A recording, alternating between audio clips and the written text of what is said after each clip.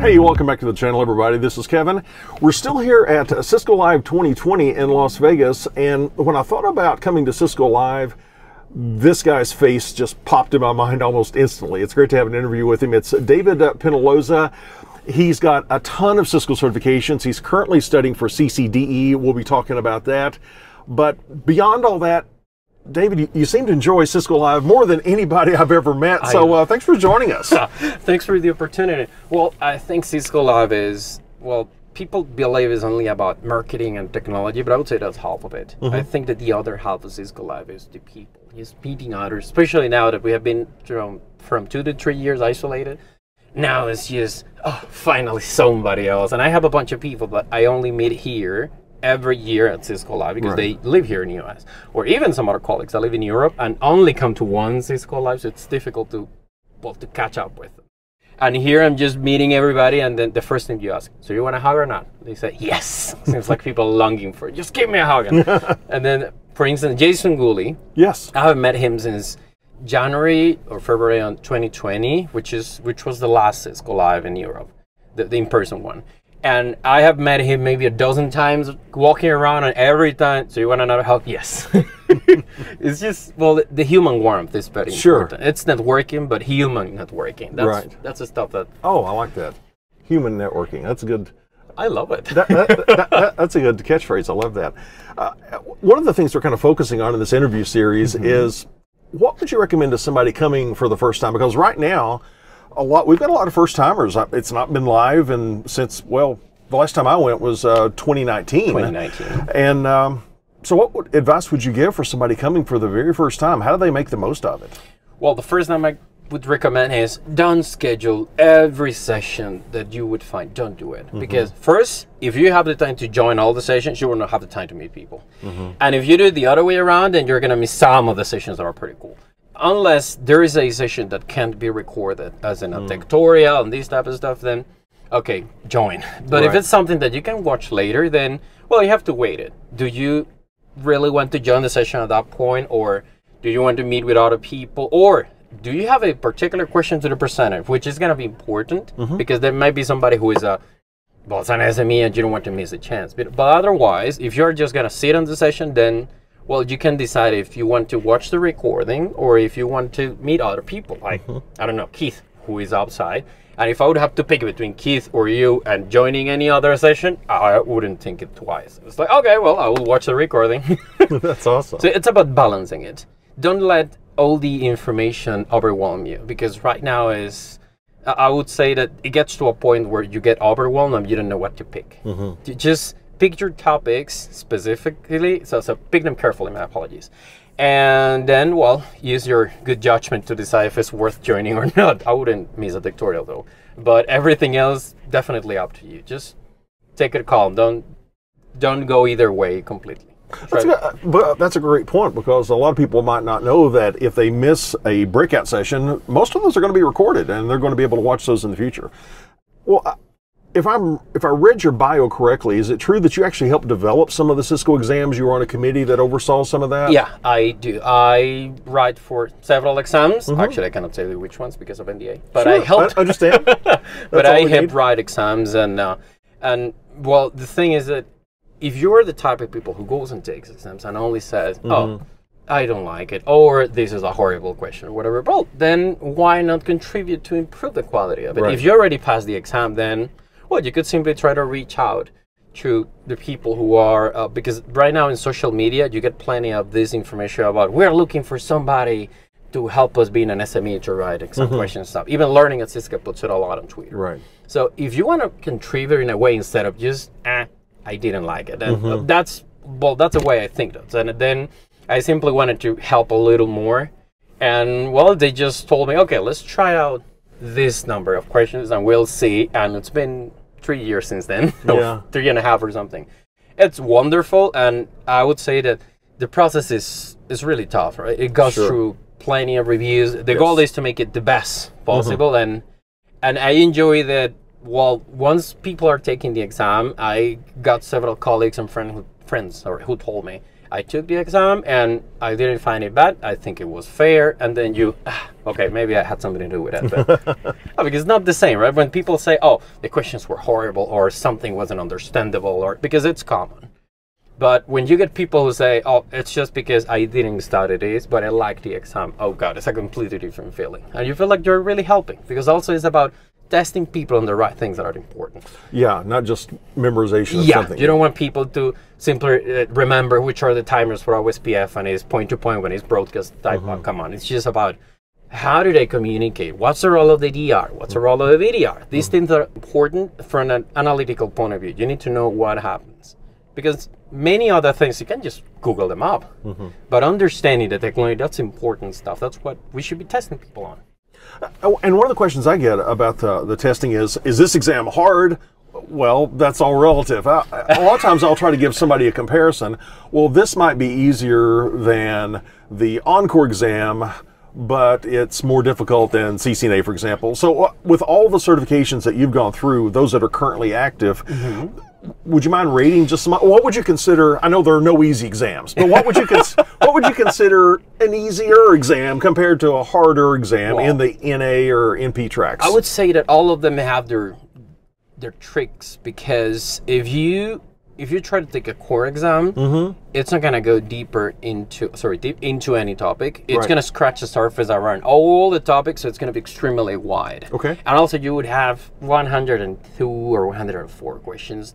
In the same amount of time, you have 60 for another exam. So then the problem here is going to be simply the plethora of questions you would get, and not necessarily the depth of them. Some people simply get tired of reading after an hour and a half, and they say, oh God, is this going to end at some point? And when you take in a specialization, then you get 60 questions, 61, 62. And it's not a very long exam compared to the other, but the depth can be nuts in some occasions. I just took one for data center, and in some things I did very well, but in some other topics I got completely roasted. Then I just went home. Well, I'm going home right now thinking about, okay, well, now I have to learn more storage. So compare, if somebody's going to go down an NP track, let's say they're going to get Encore as their core exam, they're going to do a NARCI as their little elective. Yes. Are you saying that because it's more shallow but wider, are you saying a core exam is harder or easier? Make sure I understood you right. It could be harder from an endurance perspective. I know some engineers who just skim quickly through the questions, and then after a while they get tired easily.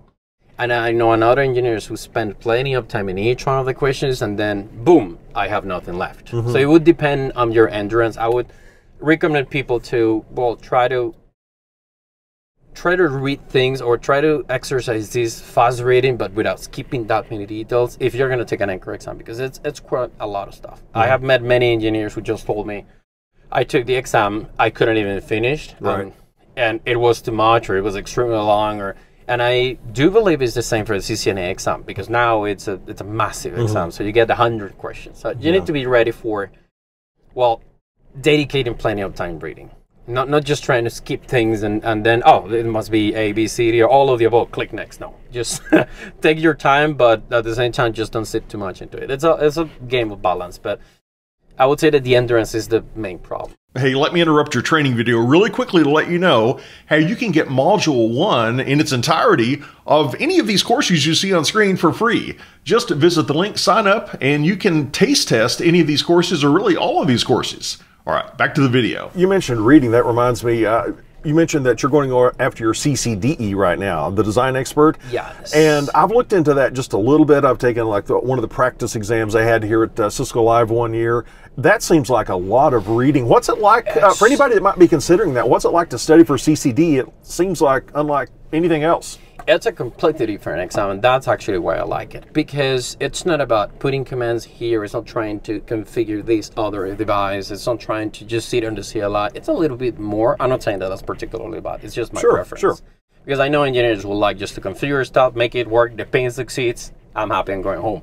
But there's some others like me that, again, I like to make things work, but also I like to know why things are working, which is where CCD jumps in, because it's all about why. Why is it this working? Why is it not working? Or why would you select a instead of B, for instance. There will be some requirements, and yes, it's about reading a massive amount of text. I remember in some of the previous occasions that I took the exam, because I haven't passed it yet, but I tend to call it my most successful failure story. And it was about 7 documents, so I could answer maybe 3 questions. It just comes and piles up. So you have to get used to consuming a good amount of information. That's the first thing. And also, you need to have your mind a little on the business side to understand not just the technical side of the story. It's just about, okay, so what does it mean for you as a business, return of investment? What does it mean to you, the total cost of ownership? What does it mean to you, a capital expenditure or an operational expenditure? These type of things that are important for the business, and most of the engineers honestly don't care. If you want to make things work, you don't care if there are some other requirements or not. As long as I get from A to B and I get some guidelines, then I'm done. I'm gonna make it work. Yeah.